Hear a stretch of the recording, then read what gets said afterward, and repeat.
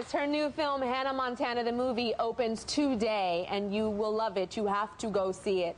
After the Tyra show, run to see this movie. It's great. Check out this clip. Next time, you might want to demand a jet with a bigger bathroom. Well, why in the heck you getting all handed up?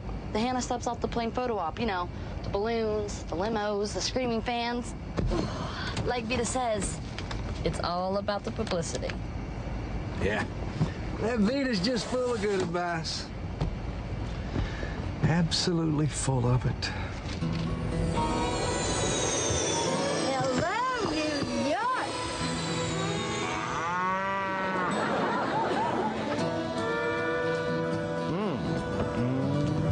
Looks like your limo's here.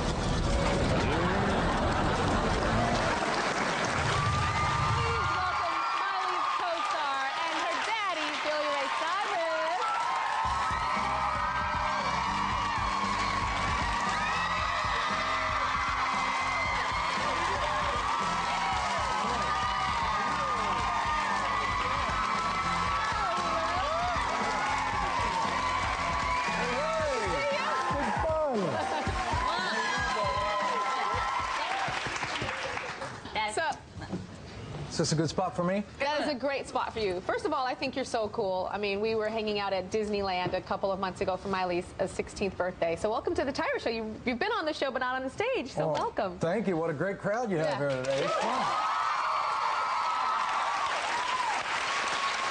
So, as a dad, you know, the day Miley was born and she was put into your arms, did you ever imagine that her life would be the life that she is living now?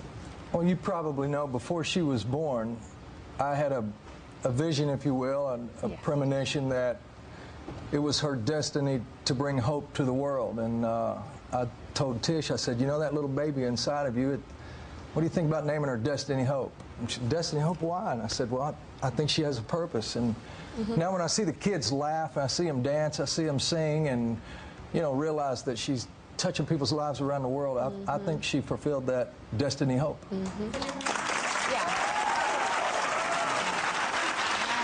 So explain to everybody how her name is Miley now, because Destiny Hope was what she was born. That's on the gift certificate. I mean, the gift certificate. Yeah, it's on the gift. Just in case you want to take me back, get a refund. Take my little brother instead. On the birth certificate. Destiny Hope is on your birth certificate. Yeah. Oh, that's right. But, you know, to this day, I don't think I've ever once called her Destiny Hope. No. From the very first time I ever held her, she just had this little smile on her face. And I start saying, oh, look, she's smiling. And, you know, start talking baby talk, and you start dropping the first letters, and pretty soon it just became Miley. Look, she's Miley. And I just always called her Miley. I wonder if that's Tennessee. Smiley, Miley. You know? A little bit of that. Yeah, You know, you used to have a whole poem for it, but I don't remember. Something about, oh my gosh. Smiley Dolly, Puddin' Polly, kissed the boys and made them smiley. Yeah. That'd be the thing. That was my poem. Kissed the boys and made them smiley? Something like that. So speaking of boys, how do you go about approving the guys that Miley dates? Which ones? Oh! What does that mean, which one? Miley's always had a lot of friends, you know, boyfriends, That's girlfriends. a lie. I have not had any friends. I'm just kidding. She's always had a lot of friends, so, you know, I've always just told her, you know, to have one good friend is worth 10 boyfriends or girlfriends. To have one friend you can really count on, you know. I heard that you want to make sure that she doesn't date somebody that, like, you used to be like. Oh, That's a good idea. definitely. I mean, you know, definitely.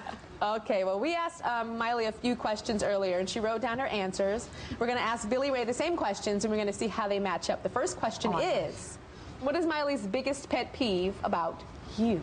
Oh, about me? Yeah. She hates for me to recite Thomas Edison. That actually is a lot better than my answer, so you got that right. Okay, what's yours? That he's always late, but I'm always late too. Yeah? So I got it from him. But actually the Thomas Edison thing is way better, because he says it 1,000 times, and then he asked me to repeat it, and I still don't know it, because he said it so many times, and now I just tune it out. And like, if he finds something he really wants to say, like on the way here, he finds a phrase that he really likes to say, and then he says it at the end of everything, like it should make sense. Like, what's the new phrase you're saying at the end of everything right now? Tell him.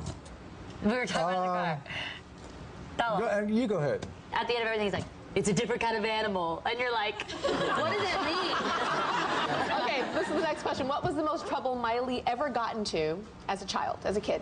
Most trouble. Please remember this. Oh, let me think about it. I got in trouble a lot. I'm drawing a blank on her getting in trouble. The windows? Oh, she knocked out our own window. She knocked out your windows? Yeah, Wow. With a rock. He was like, if you're gonna like, you know. I said, if you're like, gonna throw a rock at a window, please don't do it at our own house. like do it at someone else, you know? That's what most people do. Like go to like the mean person on the street or something and knock out their windows, not your own. But me and my brother, is really funny. I don't know why. We thought it'd be so fun to knock out these windows. So dumb. And my brother, my older brother Trace, who is now 20, is like still upset about throwing the rocks in the window. He's like, I love The that rocks barn. in the window. Yeah. So on your CD, there is this song that I love called Butterfly. And it's with you and Miley together. That song touched me. I mean, it's in the movie and it's on your CD as well. So tell me, like, did you guys write that together, or like, how did that come about?